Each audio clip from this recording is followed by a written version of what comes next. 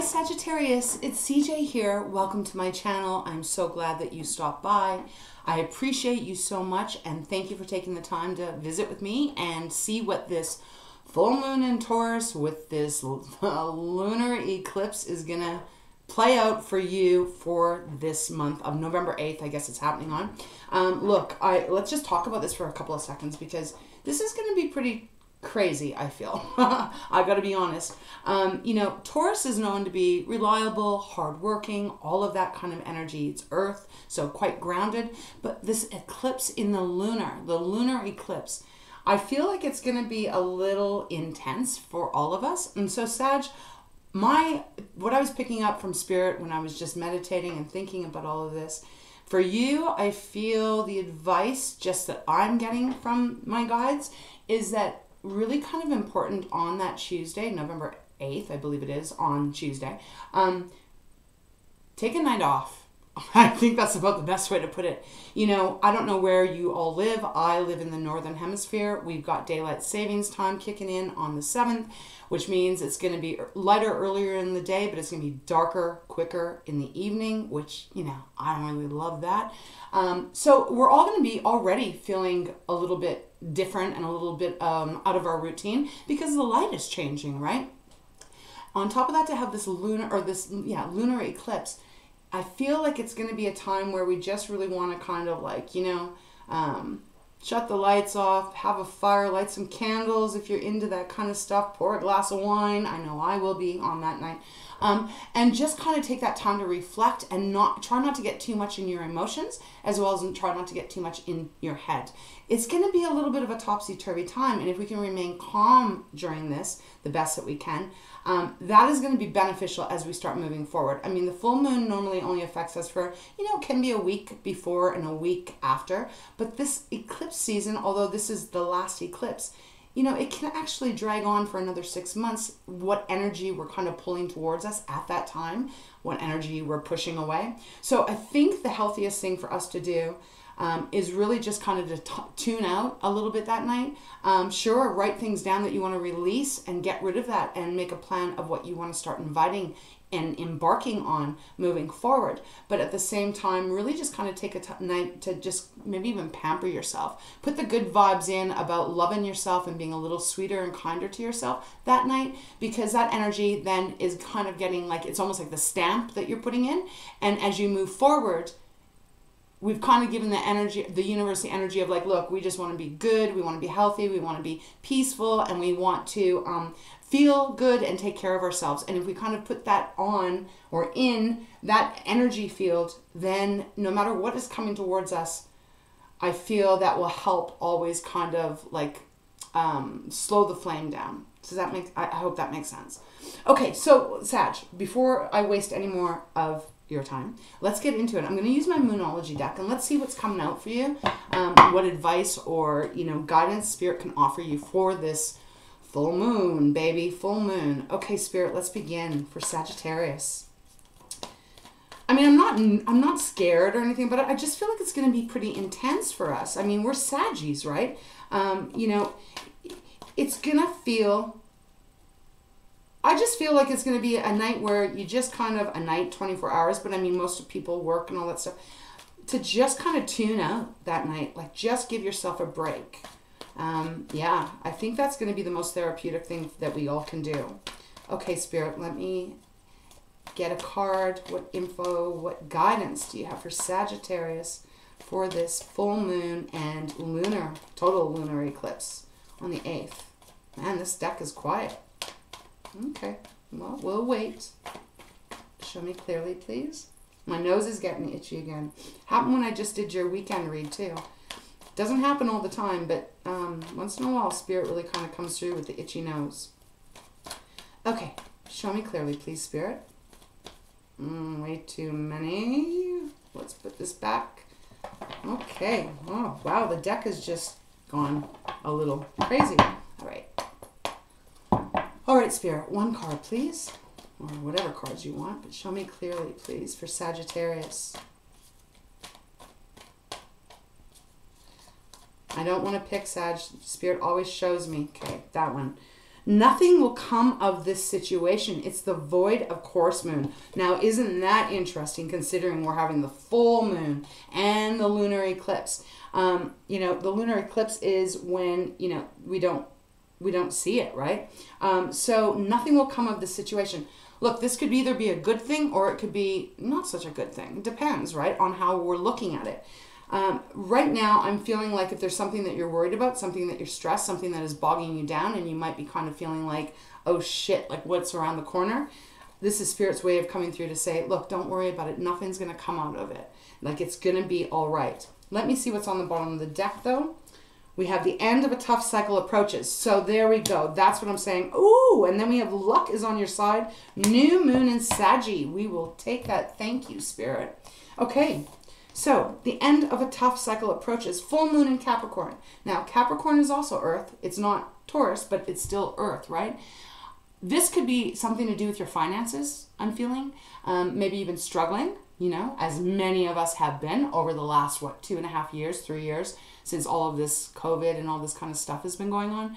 I mean, so much has changed in our world. There has not been a lot of stability for the majority of us, if we're going to be honest. So this is a beautiful energy to come out. That's why they were giving me that. Nothing will come out of the situation. There's no point in putting your energy in worrying about it and stressing about it, because they're letting you know it's not going to go the way you think it is, and especially if you're thinking more in the lower vibrational energy. And they're reminding you here that, you know, the end of this tough cycle, regardless of how long it has been going on, it is concluding. It's going to be concluded. And again, it's a full moon in Capricorn. And look, this is what was underneath, and I do feel Spirit want, oh my gosh, you guys, my nose, so itchy, the tip. Okay. This is yours. This is your card. It's the new moon in Sagittarius. You know, and that's not that far away here. That's going to be at the end of November, the third going fourth week. This is yours, and it says luck is on your side. So beautiful energy coming towards you. Whatever you're stressing about, whatever's going on, for those of you that are relating to this reading, if I could get these all up here, it is going to be okay. Keep focusing on the good stuff, you know. Manifest what it is that you're wanting. Put that energy in as if, like, think about it like if all your thoughts became a thing tomorrow, what do you want to be that thing? Really actually put that in you. Like, every single thought that you have does become something. It's matter of fact, it depends on how long it's going to take, right? Some things take a lot longer to manifest than other things can manifest quickly.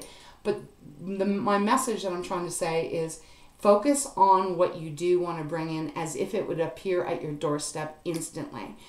If you do that, that will then, I mean, I'm trying to do that and it's kind of working. When you do that, then you actually are much more focused, yes, there's another word that they're trying to give me. Much more of a strong intention that you are setting that will then have more likelihood of manifesting. If we allow ourselves to go, oh my God, I don't know if I can do this. I don't know if that's going to work. Oh, what happens if this happens? If we focus on that and we assume that that's going to show up on our doorstep, we don't want that. So, wow, beautiful message that Spirit just gave us. So let's keep that, you know, in our back pocket. My daughter always says it, keep it in your back pocket. So I guess I just borrowed that from her. Okay, Sag, let's get into the reading. 3-card spread for Sagittarius for this full moon that is right around the corner for us. Okay, 9 of Pentacles, baby. Ooh, beautiful. Independence, money growing, self-confidence, expanding, feeling joyful, feeling happy, knowing that you can do and get what you truly want. I love that message. Let's continue. 2 more cards, please, Spirit, for Sagittarius. I'm excited to get into your season, too. Okay, we just got 2 that fell out. The Hermit. What have I just been blabbing about? Taking the night off. Taking the night off, putting your feet up, doing all the things that you really love to do that make you feel cozy. Or if you're in the southern hemisphere, I'm sure it's very nice and beautiful and warm there. go do those things that you love to do. Go stare at the stars, you know. But it is the Hermit. So Virgo's card, it is about taking that quiet time out for yourself and just to reflect on what you want, what you don't want, and not to be distracted by anyone or anything else that may be going on outside of you. And then we have the Queen of Swords. Wow, beautiful.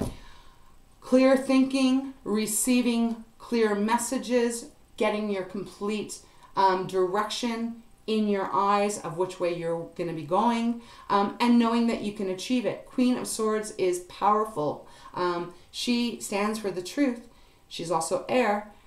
It is how we think in our logic, and she knows what she wants, and she always goes after it. She doesn't allow any negative thinking, because she'll use that sword to cut it out, right? Even if that's another person that could be around that might be influencing something negative in you, or that might be trying to put a little bit of fear base into you, she wouldn't allow that, because she's just like, that's bullshit. She sees clearly. She can see through lies, manipulation, and even doubts, right? Or self-fear. Look at this message that's coming through.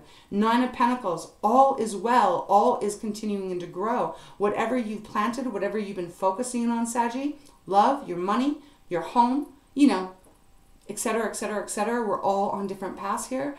It's like, as long as you just keep doing that and take that beautiful time out for you, wow, you're going to be unstoppable. You're going to be unstoppable.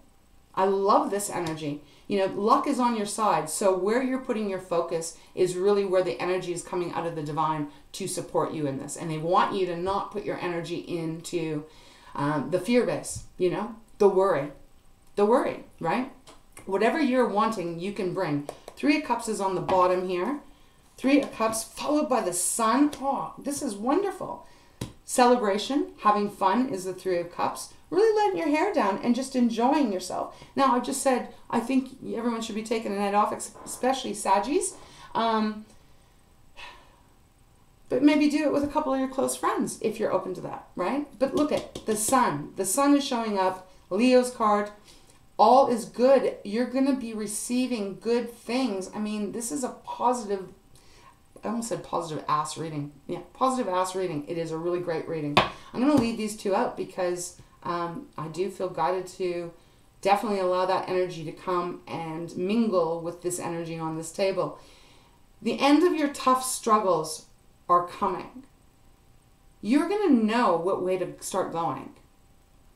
Really just embrace a little time on your own so that you are clear, so that you do know what you really want without any doubts, without any added stress. Just focus on the Pentacles, you know, and that's Pentacles is, I always kind of feel like it's more about our money and our home and all that stuff, our material stuff. But it's also that, like I said, that beautiful self-confidence, knowing and trusting that you actually, Sag, can handle anything that comes up. You are such a strong, strong soul. You are loving. Remember to be loving to yourself as well. Wow, beautiful. I think you guys have some of the best smiles, you know. You light the room up. So let that really shine through. Okay, anything else? Let's not be specific. Just show me, Spirit, if there's any other messages that you have for Saggy for this full moon. I mean, the Sun represents freedom. It represents joy. It represents feeling like you're not tied down anymore, feeling like nothing is keeping you stuck. It can represent, you know, major blessings, abundance, all that. It is a freeing energy and an exciting one at the same time. Anything else? I'm going to go a couple more shuffles. See if there's anything else that they want. These 2. These 2? You know, I don't feel it. So we'll see. Show me clearer, please, Spirit. Thank you so much, beautiful Spirit. But show me clearly. What other message? Do you have any other message that you want Sag to know? Oh my God. Did you see this? Ah! Okay. I gotta calm myself. 9 of Cups flew out. Wishes fulfilled. Wishes fulfilled, Saggy. And if that is not enough for you, the Empress. The Empress on the bottom of the deck. Abundance. Oh my goodness. You have such cards here of abundance in love, in relationships, feeling free, feeling light, feeling finally. You have nurturing and protection, that seed that you planted, whatever seed that was that you've been working on for however long it may have been. It is coming. It is about to be birthed. Look, there's a full moon in my Empress card. So that's powerful. And then it's even followed by the King of... honestly, this is the best reading ever. Holy cow. King of Pentacles. Do you see? King of Pentacles.